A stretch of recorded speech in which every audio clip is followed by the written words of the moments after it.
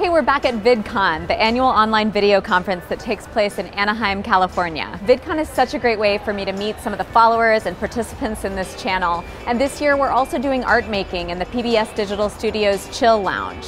We have our very own art assignment photocopier, and people are responding to the assignments copy a copy a copy and fake flyer. For the second year in a row, some members of the art assignment community have independently gotten together to do a particular assignment and then get together to exchange what they've done. This year they picked Linka Clayton's Lost Childhood Object, and I'd like for them to tell you what happened.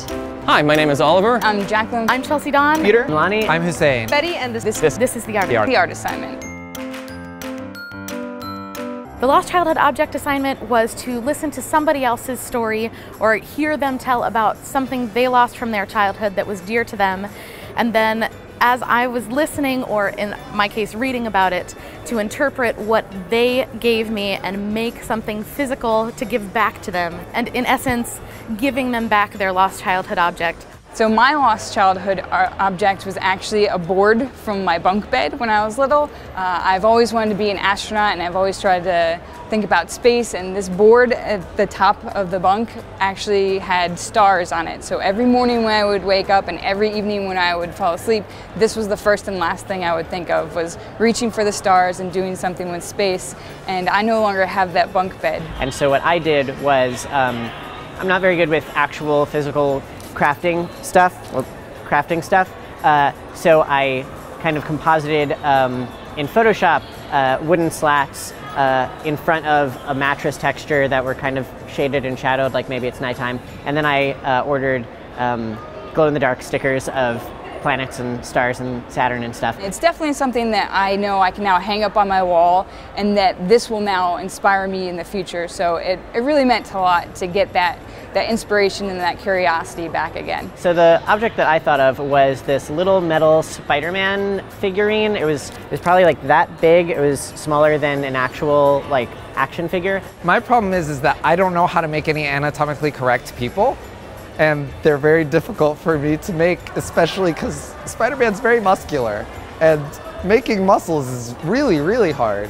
It was actually just really perfectly sized and composed, but so it was made out of clay, and it looks, admittedly from the guy who created it, more like Spider-Man of the Batman Spider-Man YouTube cartoons than an actual Spider-Man.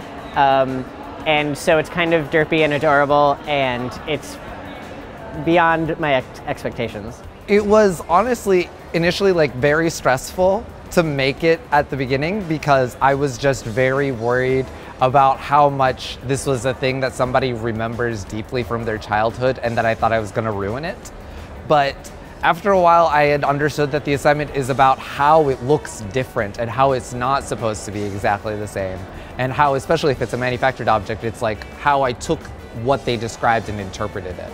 I used to do a lot of pottery when I was a kid. That was my big thing. I remember for Aid one year, my parents got me a pottery wheel, and I loved it. And so one of the first things I tried to do was throw a pot, which was really, really bad. And it was not hollow at all, and it had a very thick base at the bottom. It actually took me 5 tries to make it right, because he said it's an hourglass figure and that it's kind of top heavy. The first 3 times I made it, it fell over, and then the 4th time the head just fell off. So the 5th time and I realized the fact that the fringe lip, there's a reason he ended up doing it that way, because it made the top lighter, and so it didn't fall over. And bizarrely enough, when I describe this, it actually looks very, very, very similar to what it is that I made. My lost childhood object was that I used to own these wooden blocks or wooden block toys. It's kind of like Legos, except there's no way to like put them together. They were different textured, like bricks and glass and steel and metal, and I used to build forts out of them. So the process of making things for Betty, I had to think about how to transport them, because I have to take it here in a plane, give it to her at 8 o'clock in the morning, and then she has to carry it around all day, and then she has to take it back.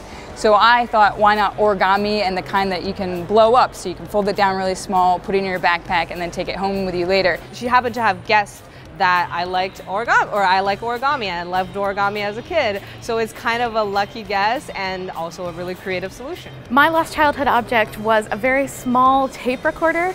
I am a product of the late 80s, 90s, and so I had a little physical cassette tape recorder that had a microphone on the side and a little handle that was basically a kid's portable karaoke machine that I carried around with me everywhere from about age 5 to 8.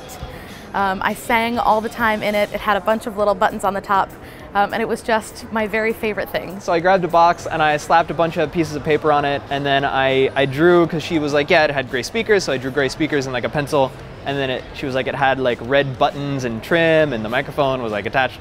I had to tape everything with like the satin tape, because paper cuts make the worst presents. And I gave it to her and she made a little scream and it was great. I wasn't prepared for how happy it was gonna make me to see this little recorder. It wasn't made out of plastic. It wasn't really as I had pictured it being, but it was beautiful. The object that I was to make, as it was described to me, was a doll, a baby doll, about 15 inches in length with pale pink skin, hazel kind of brown curly short hair, brown eyes, and a white dress that was made out of an old t-shirt with lace details on the collar and a little bit of marker smudges on the cheeks. I made it out of modeling clay that's called Model Magic, which is a little bit lighter than regular clay. It's kind of like Play-Doh, and so you can mold it into whatever shape you like, and when it dries, it's just kind of basically like clay. So I had this plastic cement mixer toy that really worked. You could had this big yellow drum, and you could stick mud in the or dirt in the back of it, and there was actually a separate container for water that you could dump into the drum with a little crank that would turn and would mix it up, so you had this concrete/mud mixture, and then a big handle on the side that you could spill out. I mean, in a lot of ways, we're here at VidCon, we like producing content because we want to give something away to the world. And you blast it out to the world, and somebody sees it, somebody doesn't see it, you don't know. But here's an opportunity now to take something that you know is precious to them, treat it with respect, create something that is a precious object, and then give it to them and be able to have the satisfaction of reconnecting to them with something that was really special to them, and being able then to see their reaction immediately was wonderful. I know not everybody can come to VidCon, but hopefully this gave you some sense of the kind of great interactions that can happen here. And if you haven't done your own lost childhood object, watch the video here, and even better, get together a group of friends and do it as a group activity.